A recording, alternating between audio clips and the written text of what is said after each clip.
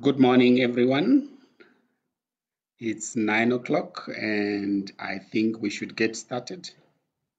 I would like to welcome you all to the second day of our SIA conference.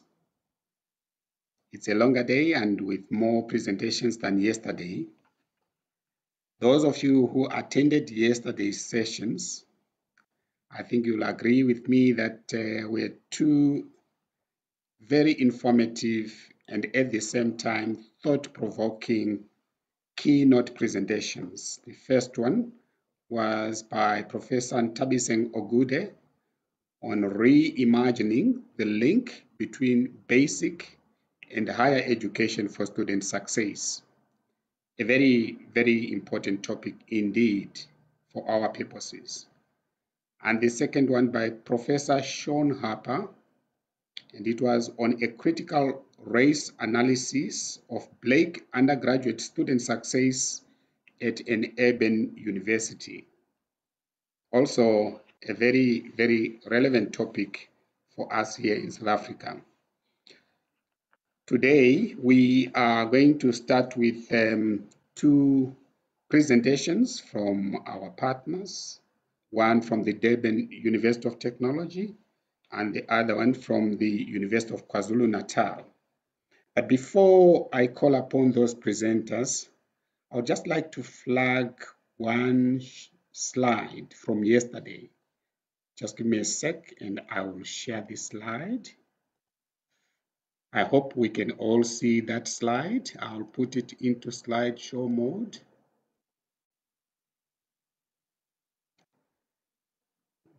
Jenny Glennie presented this slide yesterday in her introductory speech, but she asked me to show it again this morning briefly because there was a slight error in the partner institutions. So you will notice there that we have the 7 Siyaphumelela partner institutions. And there was a repetition of UWC and UFS was omitted. So I would like to let you know that those are the 7 partner institutions for the Siyaphumelela network. But of course, we also have the participant institutions that Jenny showed and one associate institution, making all of them 14 for the current network. So that's just the correction we wanted to make and draw your attention to. I'll stop sharing that slide. So without wasting much time, I would like to call on DUT to make their presentation on nurturing student success at DUT through ENVISION 2030. You will have 20 minutes of presentation, and then we will reserve the last 10 minutes or so for questions and answers. After DUT, we will have University of KwaZulu-Natal, who will present on the automated student advising. So let me, without wasting much time, call upon Professor Sibiya to make her presentation. Thank you. Thank you. Good morning, colleagues. As indicated by the program director, I am Nokuthula Sibiya, the Deputy Vice Chancellor, Teaching and Learning at DUT. And I am also the Siyaphumelela project leader at the university. And our presentation, entitled Nurturing Student Success at DUT through ENVISION 2030, will showcase how Siyaphumelela is aligned to and embedded in our DUT strategic plan, ENVISION 2030. The next slide, please. This second phase of the Siyaphumelela project at DUT addresses the 4 biggest student success challenges we currently face through 3 focus areas. First, financial and food insecurity. The majority of our students come from poor backgrounds. 65% of our students received NSFAS support last year. Food insecurity exists and is a serious concern for some students who are not eligible for NSFAS, such as our BTech pipeline students. Also, many students are not financially literate. They don't know how to budget or to make good spending and saving decisions, thereby perpetuating financial insecurity. The second challenge is associated with disjointed university support systems and processes. There are many excellent initiatives implemented across the university to provide academic and non-academic support for our students. But these are often siloed and disjointed. The first two challenges are being addressed under focus area 1 of the project, namely holistic student support redesign, which integrates and coordinates the various support activities. We have rebranded this Sikusekele, we've got you. Our current and planned initiatives include a dedicated orientation for our differently able students, the Parking Pillow and One Resident, One Garden projects aimed at alleviating food insecurity, and the Vuna Leadership Academy, amongst our many interventions. Our third major student success challenge relates to the different levels of preparedness of our students to become the creative, adaptive, and entrepreneurial graduates envisioned in our strategic plan. Over half our students entering students are first generation and come from lower quintile schools. Our male students are consistently underperforming. Our staff are also differently abled in terms of the skills and pedagogies needed to effectively guide and develop our students into adaptive graduates. A new dynamic is the shift to remote learning as a result of COVID-19 and the digital divide that most of our students and some staff experience in terms of data, connectivity, devices, and technical know-how. The middle students are those who are at risk of not completing even in extra time, and who are then at a very high risk of dropping out if they are not eligible for NSFAS. These challenges are being addressed through focus area 2, moving the middle. Lastly, the fourth student success challenge relates to building an institution-wide culture of evidence-based decision-making. There are pockets of excellence in terms of using data effectively to inform, monitor, and evaluate. But through the Siyaphumelela project, we aim to achieve a lived evidence-based culture that is entrenched across the university. The next slide, please. Our DOT strategic plan, known as ENVISION 2030, seeks ultimately to improve lives and livelihoods, both within our DOT community and the broader society. And it is scaffolded on 4 perspectives, which are stewardship, systems and processes, sustainability, and society. Each perspective is founded upon 3 strategic objectives. Ladies and gentlemen, what you see is just one of the 3 strategic objectives for each perspective: lived values, innovative curricula, distinctive education, and adaptive graduates. The next slide, please. Ladies and gentlemen, we have a video presentation that we'd like to share with you. Our Vice Chancellor and Principal, Professor Thandwa Mthembu, will introduce our DOT values and principles. He will be followed by our health and wellness team, who will share how they live the DOT values as they provide support to our students during the remote teaching and learning. Thereafter, our student development coordinator and students will share how DOT is co-creating our teaching and learning space with students as the stewards of their own success. We close with one of our staff development leaders who will briefly speak about the rhizomatic approach we are using to embed a student success culture in our ways of thinking and doing at DOT. Thank you and enjoy the video. Could you kindly show the video for us?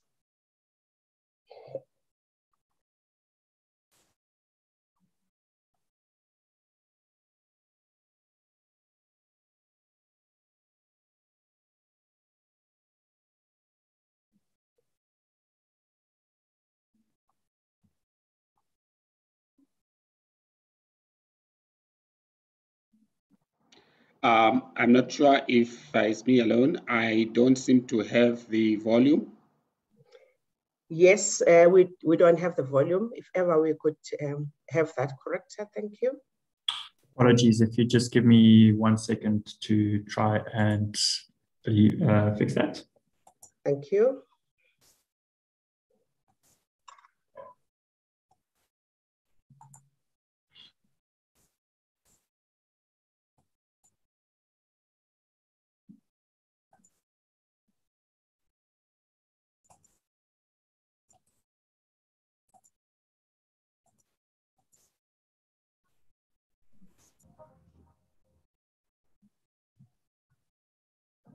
Our DNA is not just words on a page, but it portends a deep and a shared understanding and enactment of the values and principles of, namely, transparency, honesty, integrity, respect, accountability, and the trace of fairness, professionalism, commitment, compassion, and excellence in our engagements with others, in our decision-making, in our systems and processes and policies. Our institutional DNA is what lies at the very deepest level of our being. It is a code that lies at the very heart of what defines us as a unique institution and a unique collective of people that are part of it. It informs the way we are and the way we influence and respond to our environment. Wellness unit consists of a multiple professional team of psychologists, nurses, intense social workers, and administrative staff from both the Midlands and Durban campuses. I am Siyaphumelela. Candice and I are psychologists, and we will share how our team are supporting our students during COVID-19. Our presentation highlights the stewardship perspective of ENVISION 2030 and the values and principles of compassion, commitment, professionalism, and accountability, to mention but a few. Student Wellness Department in the Student Support Services Division at DUT aims to nurture a people-centered culture that embodies the lived values and principles to ensure students are supported holistically and excel academically. Our presentation reflects on how the Wellness Center has transitioned in its approach to reach out to students by adopting virtual platforms as part of our initiatives to render student support evident, in particular during COVID-19, which leaves many of our students with high levels of loneliness, anxiety, stress, and anxiety. Use of online platforms like MS Teams, Doxime has opened new avenues for reaching students.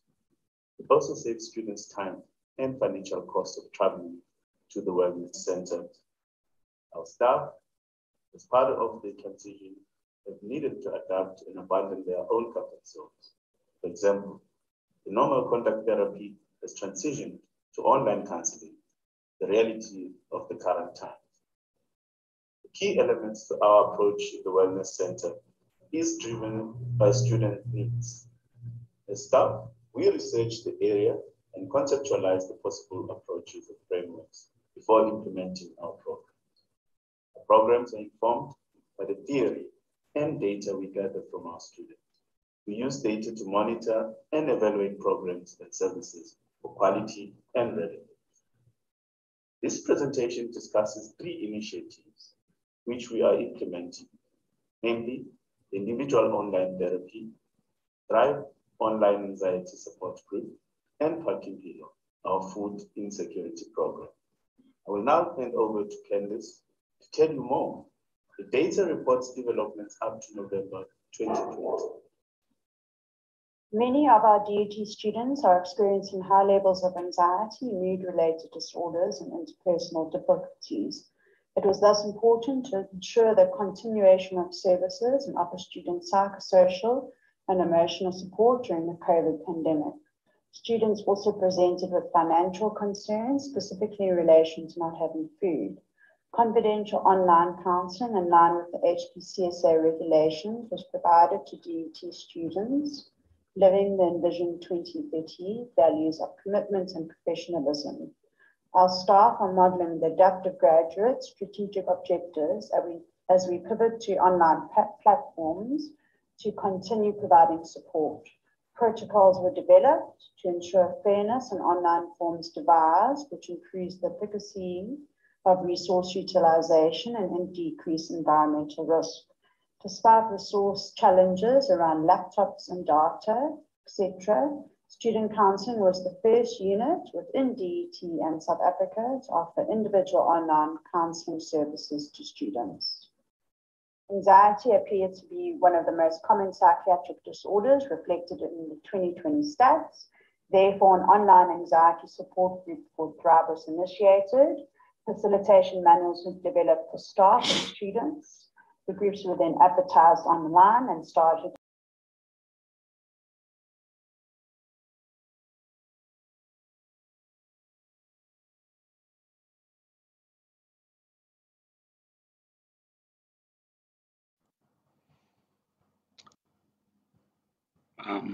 We have lost voice once again.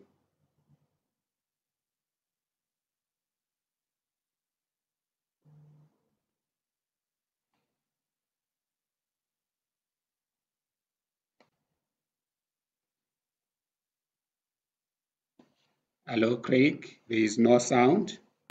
I'm trying to fix it for a second because I was still receiving sound on my side. Okay, thank you.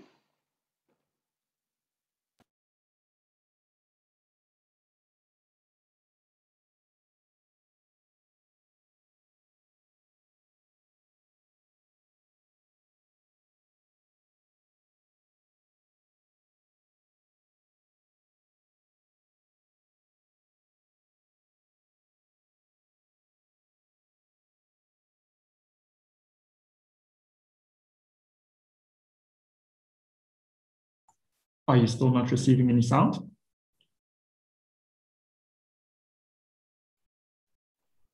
No. No, we don't, Craig. Okay, I'm going to leave myself unmuted then, and hopefully we are going to receive the sound better through that way. So if you would just let me try it again one more time. However, students reported the data costs were a significant reason for withdrawing from attendance, along with conflicts with academic activity or preference for individual counselling. Students have requested online support for depression, grief and loss, and substance abuse. Pakamphilo was launched in October 2020 during lockdown.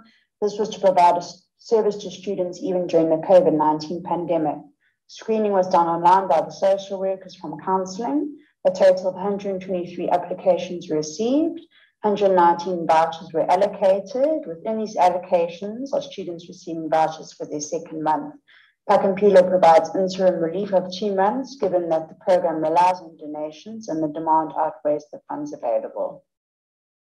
More females than males have benefited from the program. Regarding year of study, 17 applicants were first year and 76 applicants second, third, and BTech. Mostly BTech students applied for this program. The reason for this, BTech students do not receive NSFAS funding. We've all had to learn change and adapt to a new way of life. The Wellness Centre embraces these changes as we seek to improve the lived experiences of our students in the spirit of ENVISION 2030. Good day, everyone. My name is Mzwandile Khumalo, and I'm the coordinator for the Student Support and Development Unit at the Center for Excellence in Learning and Teaching. And I'm going to be talking a little bit on the students as collaborators in creating meaningful campus experiences and also their own contribution towards success. And of course, literature tells us that when students are actually involved and they are interactive with peers, staff, activities, and other resources within the university, these actually enhance their lived experiences, academic performance, and also their own support. And the COVID-19 pandemic really has pivoted a pedagogical transformation, which of course then puts students at the center of transforming the learning processes and the impact therein. In the context of the Durban University of Technology, we have since updated and revised our strategic direction. And this actually has a noticeable factor in ensuring that each and every stakeholder or key role players within the DET ecosystem plays their role, inclusive of students as collaborators in the achievement of ENVISION 2030. And this, of course, has allowed us to do a number of activities in working collaboratively with students in identifying enablers and inhibitors to their own success, but then also in the curation of the student support initiatives under the notion of nothing for us without us. I have two of my students here that I have been working with throughout the year. Miriam Kota, who is a first-year student in information technology, and she is also rather a winner of the orientation grand prize. And I also have Amacha Shane, who is a master student in business administration, an orientation helper, and also a tutor mentor advisor under the first-year student experience program and also the resident educational program since 2019. I'd like to start with Miriam. Just give us a little bit of a reflection of how the year has been for you and what sort of academic support have you received in ensuring that you have a successful 2021 academic year. Miriam? Okay, so it was difficult to imagine what the transition from high school to university would actually be like until I experienced it. After listening to countless teachers telling me that from the moment you hit university, the pressure would be on immediately, it prepared me for a daunting and intimidating experience. But to my utmost relief, this was not the case. From the get-go, things have been smooth sailing, and I would say the majority of the credit goes to the orientation process. It provided in-depth detail on many aspects such as campus structure, the different departments housed on them, and the different services provided to us as students. And the best thing about this whole process was that every day we were presented with the opportunity to ask questions on the topics discussed, which eased the pressure and helped for us to be more confident in our transition. Listening to fellow peers' questions also helped us because it made us aware that we were not going through this alone and that our questions were not trivial. And I believe the post-orientation activities were also instrumental to our successful transition because when certain concerns were brought up by students that could not be addressed immediately, we were provided with the opportunity to talk to these specific departments on different days in order to help address our concerns. And these range from the use of online learning platforms and the different services provided to us and issues regarding registration. Personally, I believe that I benefited from these sessions because they helped us speak about our concerns freely. And not only were we getting help from the staff and members of the university, but we were also getting help from students who took the initiative to help others. My group chats were filled with students helping each other, and this made our transition easier.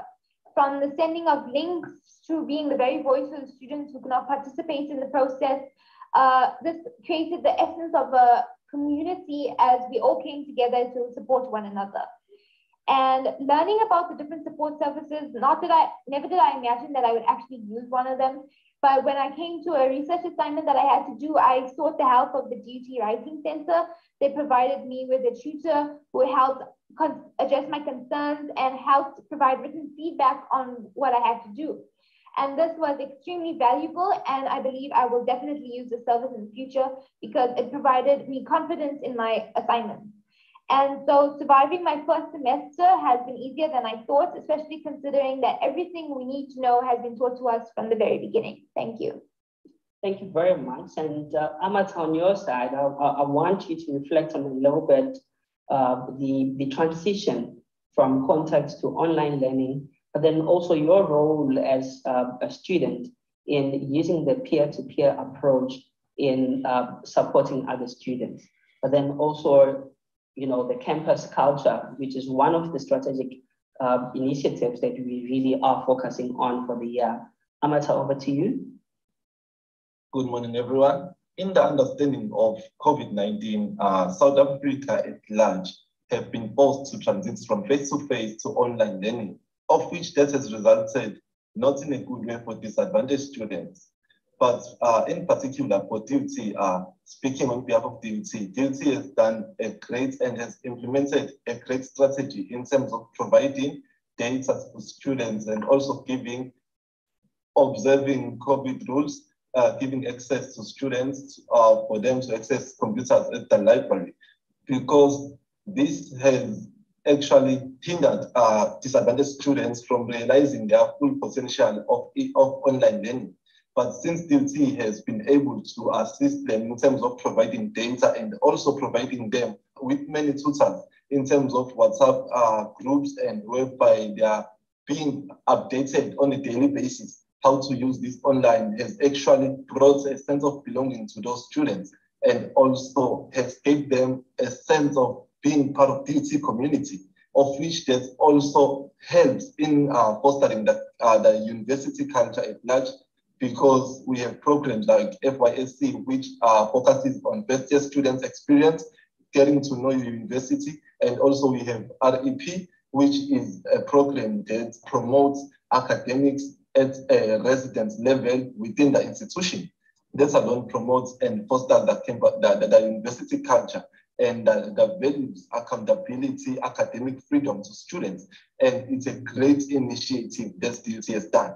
Thank you. Thank you very much, Sanya. And of course, colleagues, some of the reflections that we have got from students in terms of the number of initiatives that we do, one being a letter to my grade 12 self, where students are actually comparing their expectations when they were in grade 12 and how the expectations have changed now as they are in the university. But then also at the center of the curation of the holistic student support, Siyaphumelela, we've got you. Students have actually played a very important role in the design and curation of these programs. Staff as well, as you can see on the pictures, but then also in a number of projects that we have introduced here, such as Moving the Middle and also the Lunar Leadership Academy. Students have been at the center, and we've made sure that their voices are actually heard and they actually are taken into account. Thank you very much. Yes, you have only 3 minutes left. If you could wind up and maybe entertain one question if there is any. I don't see, I needed to have informed people that you are free to post your questions in the question and answer box. There's 4 minutes left in this video. Okay, let's see how we can go. I'm Nalini Chitanan, representing the Moving the Middle project of Siyaphumelela 2.0. I will be speaking briefly on embedding student success at DUT, a rhizomatic approach. We draw on the figuration of the rhizome from Deleuze and Guattari as an overarching approach and philosophy for the Siyaphumelela project at the Durban University of Technology. Unlike the tree, which is arborescent, linear, and hierarchical, the rhizome, as an underground root plant, develops horizontally, growing continuously with numerous eruptions or nodes, creating new lines of flight or life. Each node is connected to every other part of the rhizome in a web-like fashion. The rhizome thus signifies multiplicities and interconnectedness, in the same way as ENVISION 2030's 4 perspectives and 12 strategic objectives. The assemblage, a key concept of the rhizome, becomes our point of reference and consists of all human and non-human entities. The latter consisting of our structural arrangements like strategies, policies and guidelines, institutional mission and vision, our ethos, culture, beliefs and values. The human entities, of course, are our staff, our students, and our broader community. In thinking with and through the rhizomatic philosophy, we explore the interconnectedness and entanglements of the multiple entities of the Siyaphumelela assemblage within the full campus ecosystem and those partnerships external to the university as we engage in Siyaphumelela 2.0. This relational ethos is linked to the African philosophical approach of Ubuntu, embodying humanness, community, and coexistence, and which is embedded within our work, reflecting co-creation, co-belonging, partnerships, and care. And you have already seen and heard these in our two preceding presentations. Student success initiatives at the DUT work in unison, continuously in motion, making great strides to break silos, working collaboratively and integratively with all entities that are part of the DUT Siyaphumelela assemblage, all mutually co-constituting each other. Drawing on the rhizomatic philosophy of becoming, student success remains in becoming. That means it is not a finished product, a once-off event, or even a journey that may imply that one arrives.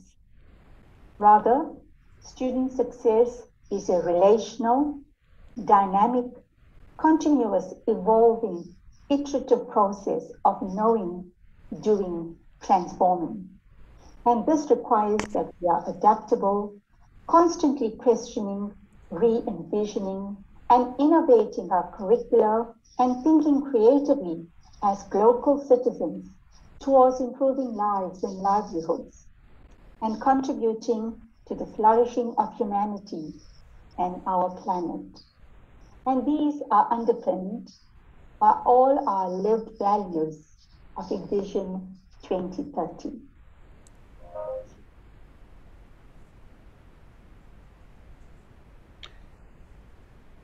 Thank you very much, DUT, for that wonderful presentation. I don't think we will have any time for you to answer questions, and I don't seem to see any as well in the question and answer box. So for the next presentation, it does look like we might not have time for people to ask questions at the end. So any questions that you have, please make sure that you post them in the question and answer space, and we will look at them and we can draw the presenter's attention to those questions at the end if there is time. So without wasting much time, let me call upon University of KwaZulu-Natal to make their presentation. Let me also inform you that these sessions are being recorded and will be available to participants.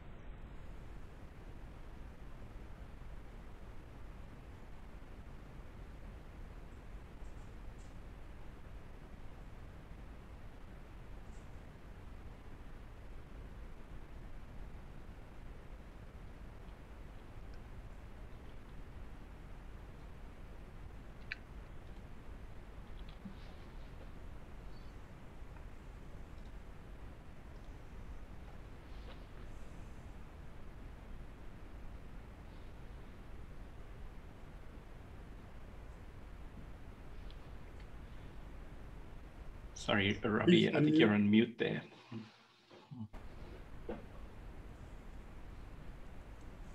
Oh dear. My apologies, colleagues. I was on mute. I'm back. Can you hear me, Randhir? Yes, we can now. My sincere apologies for that.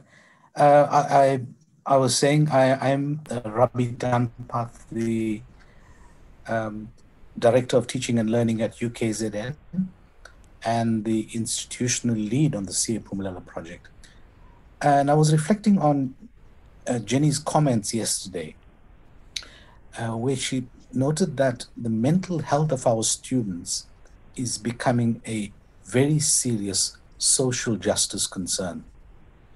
And this is particularly true in South Africa, where participation in higher education is increasing. And so too does the need for academic advising, the cost of which is becoming increasingly unaffordable to many universities.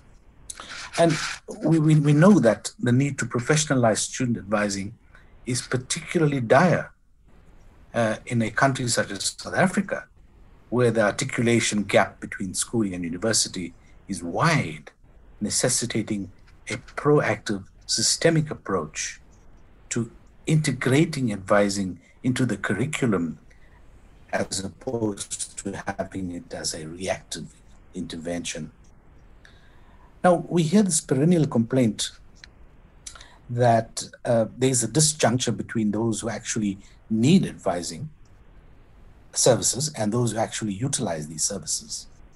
And this can be attributed to multiple factors across several contexts, including race, class, ethnicity, amongst others. In the South African context, advising is becoming gendered. What do I mean by that?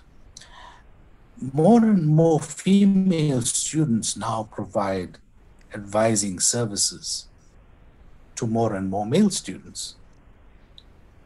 Now, this has implications for the help-seeking behavior of male students. And we know from available research that in patriarchal communities, boys are less likely to concede their need for support and advice, and are even less likely to seek this from girls. So this clearly has implications for how we construct, in the first instance, advising, and signals the need for some form of proactive automated advising. And yesterday Bill asked the question in his opening whether universities are student ready. Well, apparently not. While students are becoming increasingly digital, student advising is still analog. And this calls for alternative approaches, especially to accommodate students at risk. Can we anticipate a proactive system which ushers students to automated advising as their first port of call to address the many routine blank spots in higher education, such as answering standard admission questions, course selection, timetabling, exam proctoring, and obtaining information on available facilities? These can be easily accommodated in an automated facility. However, for the more complex psychosocial and mental advising needs, the advising platform needs to use artificial intelligence to quickly scan the student's profile and redirect the student to a selected warm body advisor. So in general, higher education's digital transformation is now creating pristine opportunities for automated student support. And it's time we consider how to design these automated systems in principled, responsible ways. Can we envision a time when students have access to real-time access to information on their academic progression and real-time support in their pockets, in their smartphones? Well, I hand you over now to Randhir, who will share some thoughts and cautions about this. Thank you. Thanks very much, Rubby. So you can see on this title slide, we'll talk a bit about the case for automated advising as well as for student advising in general. Then looking at some of the experiences that I've had in working with different universities around the country in terms of implementing automated advising and as Rubby mentioned, some of the concerns that arise there. Then looking at some of the guiding principles that come out of those anecdotes and some ways to ameliorate some of the challenges associated with those. And then of course, to look at how we can all participate in this kind of activity. So in terms of the case for student advising, I think that's pretty clear. The institutions that have engaged well with the student advising, whether automated or otherwise, are showing significant improvements. And we are seeing something like 50 to 100% improvements in graduation rates and so on. And that may come over a long space of time, but the results are quite clear. And we can easily point to Georgia State in the US, but also locally at UFS. We recently had a presentation by Francois who showed very strong improvements due to their student advising. One of the principles we discussed at that meeting was that student advising is not that easily integrated into staff academic workload. So of course, we know in South Africa, we have the high student-staff ratio. There's quite a lot of training required for the level of advising required in this approach. And sometimes the question of staff suitability for this nature of work. So to do student advising well often meant a significant commitment to staffing for advising. And of course, this comes at certain costs, but of course, I believe a cost-benefit analysis, especially when you start factoring in the subsidy increase and so on, that would show it's quite worthwhile. Of course, then if you implement automated advising, that further goes to the ease with which you can implement advising and at a reduced cost. But there are several factors that one needs to be aware of when undertaking automated advising. And as I've mentioned, I have a number of anecdotes to share about the experiences in this area. And then we'll come back and generalize that in terms of some principles to take account of when engaging with automated advising.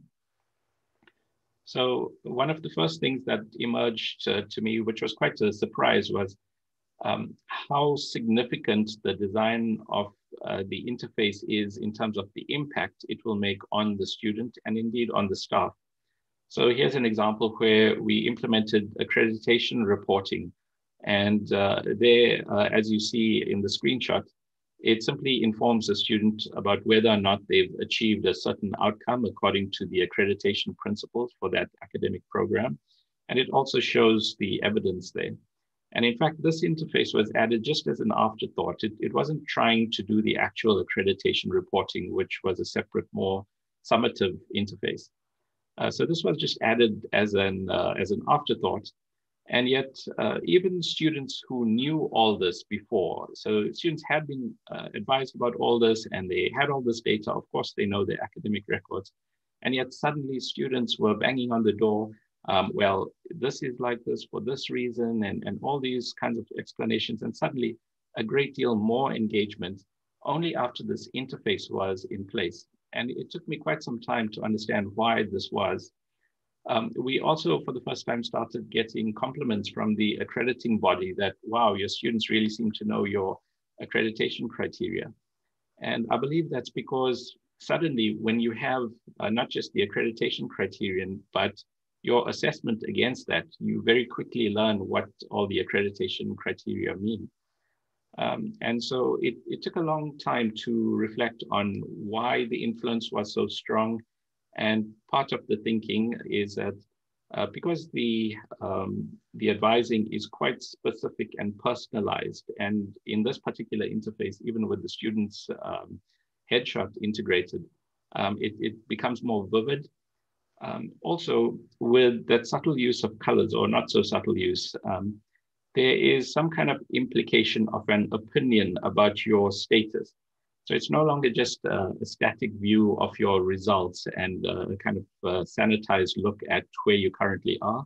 Suddenly there's a kind of evaluation and the implication of an opinion there. So the interface design can powerfully drive your behavior. The second thing that we noticed was that, of course, you have to get your script right. So we showed a kind of subtle opinion giving just in terms of colors, but when you generate advice, So it's possible to directly create natural language advising to students. And when you do that, you have to pay special attention to getting that script right. And on the right here, you can see what I would say is a bad example. It's something I put together partially as a joke and partially in the hope that there would be some uptake of this. And this is an interface, especially around the fees must fall time, when I was feeling that students also need to have some appreciation of the costs involved in higher education. And so on this interface, it's showing a student, here's the amount of time you are taking to complete. And these are the courses where you haven't passed on the first time, you've taken extra time to complete. And it says there, your study is subsidized by the government. By taking this extra time to complete, you've cost the state and the university this extra money. And then it also tries to estimate, and that's very conservative, an estimated loss of earnings and so on. So it's all accurate. This is a real case study, but this was never approved for implementation. Perhaps I should say, of course not. And that's because there are a number of issues with this. So it's quite a judgmental interface. It's telling students, you bad student, this is what you're doing to the whole government now. And also the very summative comment at the end, please avoid further losses by passing all your courses. I mean, that's a very broad intention. It's not giving you a specific action to take. And we'll talk a bit later about what you should be advising instead.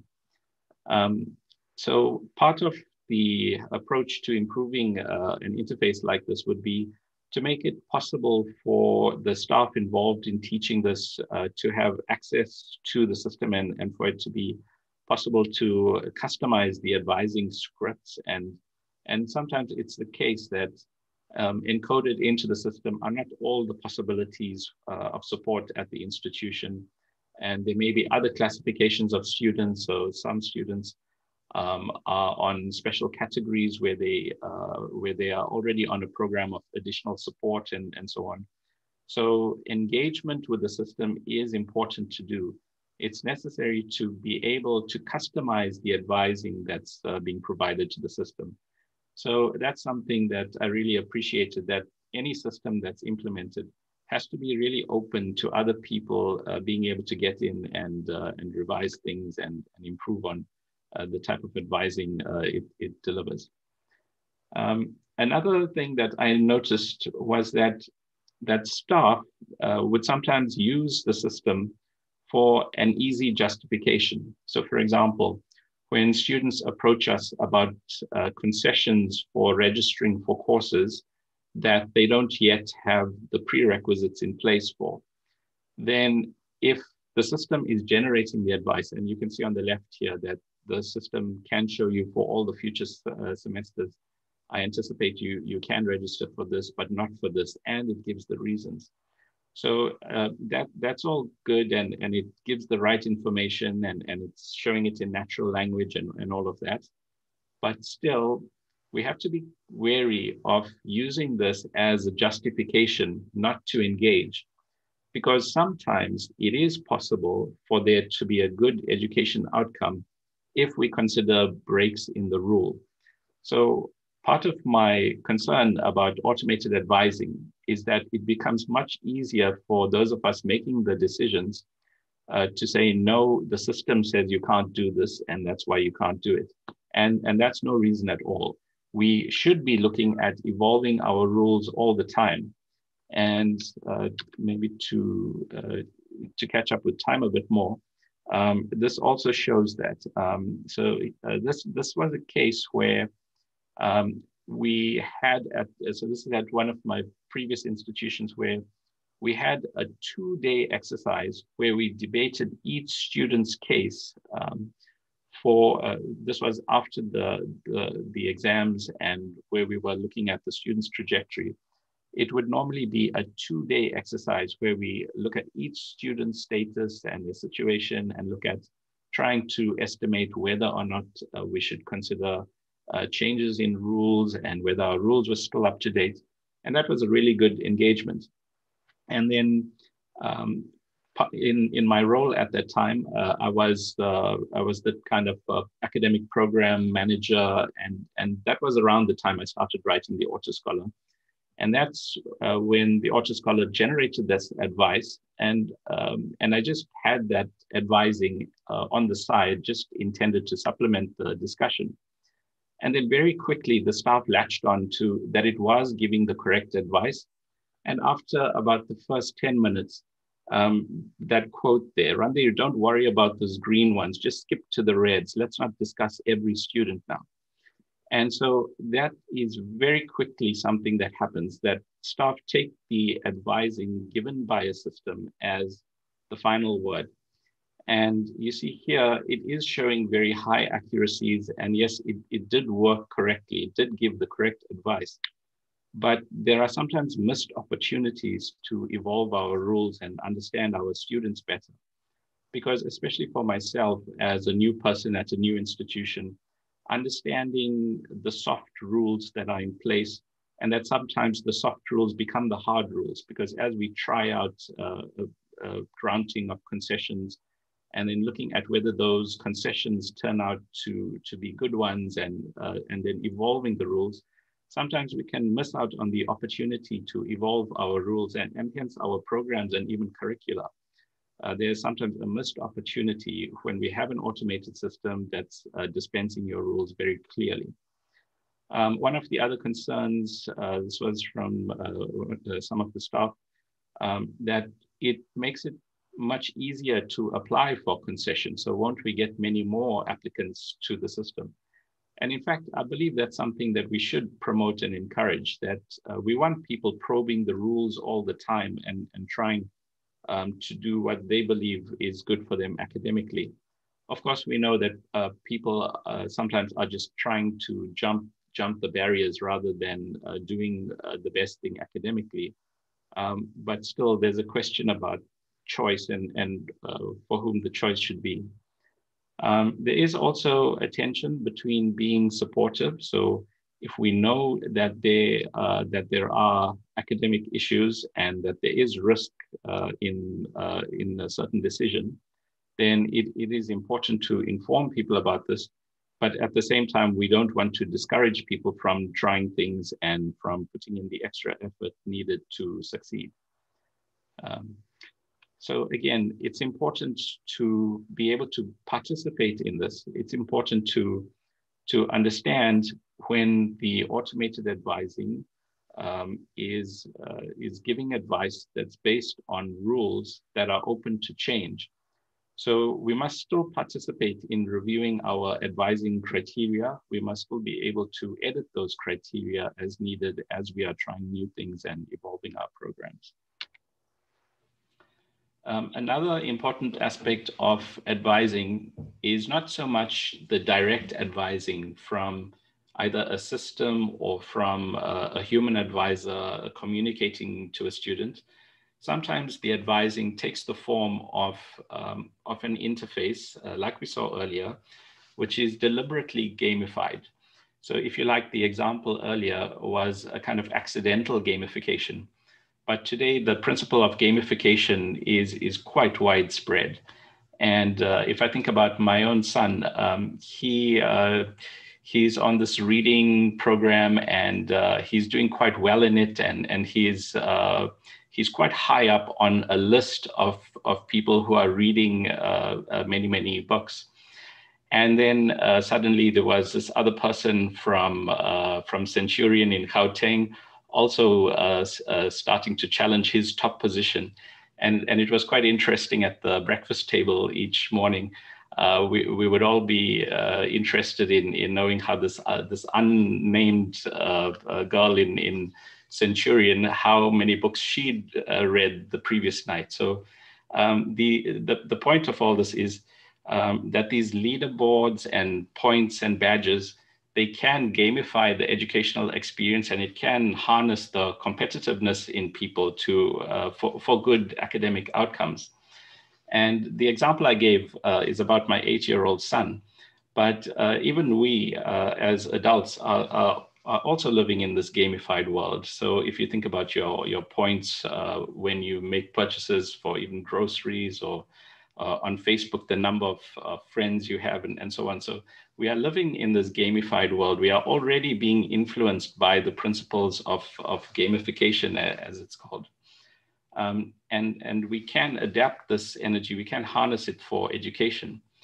But if you don't do this very carefully, if you implement this carelessly, you can actually demotivate people. So I gave the example of my son and him competing with another student, but you can imagine the situation if you're very far down the leaderboard, and you may well throw up your hands and say, well, what's the point? I'm so far down that it seems I should just resign from this. So it's important to design these things that we think are incentivizing the education energy. We have to be careful that we are not having the reverse impact there.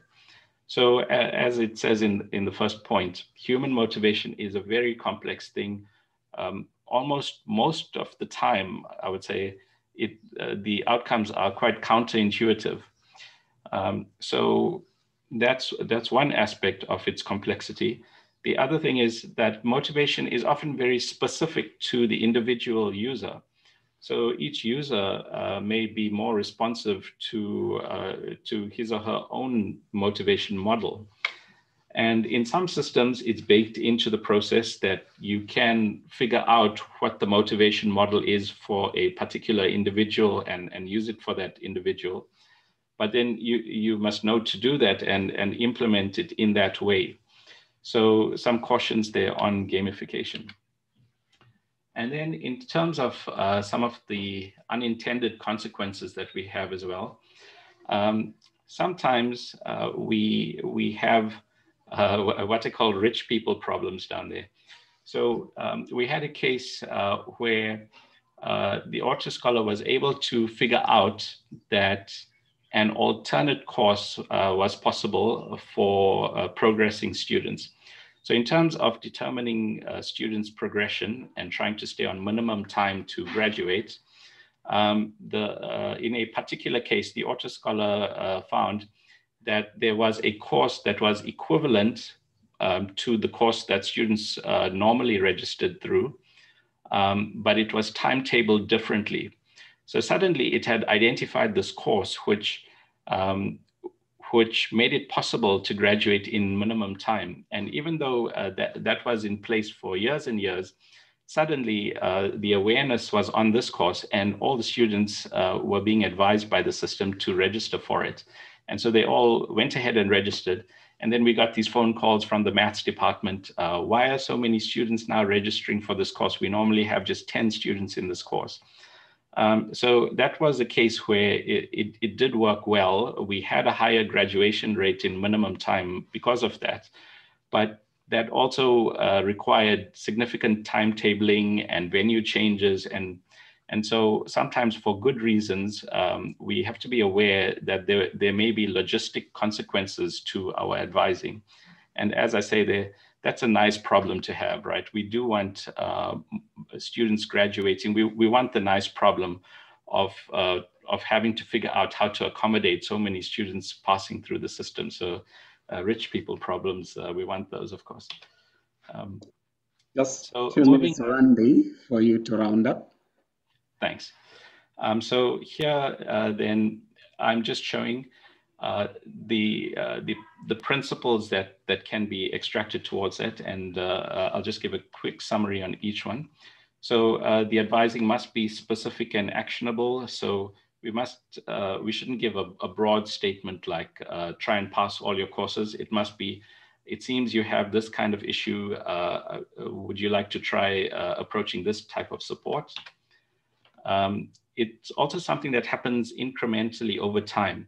So it's not about rebooting the system and creating a grand new plan. A lot of these changes happen over something like a decade. So it's about boiling the frog, making these slow incremental changes that slowly get you to the stage of improved operations. And then there is a lot of training available now. Ashton and I recently gave a session on machine learning where some of the comments were, I can do machine learning now without having to write code. So there is a great deal of training available. There is also a series of engagements that we are proposing where you'll be able to access methods and use the methods and engage. And we are also looking for the engagement that helps advise us in terms of how we develop the system so it does stay effective. And of course, to support the other emerging methods. Thanks very much for listening. Thank you very much, Rubby and Randhir. I see there's one question in the Q&A space, Fatima. Ephraim, it's from Jenny. Has DUT used this automated advising, she asks?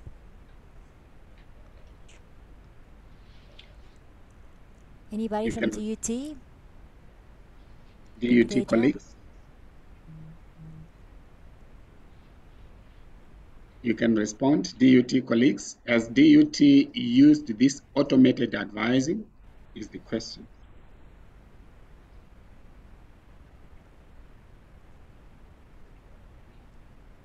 Randy, Rubby? Yeah, I can talk to that. At DUT, the Autoscholar is implemented, and Ashton has been giving some very good training sessions there. So a number of staff are using it, and Ashton has mentioned to me about a couple of the unintended uses of it in a positive way that he has reported on new ways of using the system for identifying at-risk in particular. And in fact, he presented a bit on the methods that they evolved at that workshop I mentioned. Okay. Thank you very much. I think we have to bring this session to an end so that people can be ready for the next presentations. So this brings us to the end of the two partner presentations for this morning. We are going to have a short break and then go into concurrent sessions that will start at exactly 10:10. And these will run from 10:10 up to 11:40. You will see from the program that there are 4 of them, concurrent session 1 up to concurrent session 4. You are free to move from one session to another. You have the links, you just move on and click on the link for the appropriate session and you will join that session. So after these concurrent sessions at 10:40, we will adjourn and then reconvene at 1500 hours for more presentations. So thank you very much to the two institutions, DUT and UKZN, for the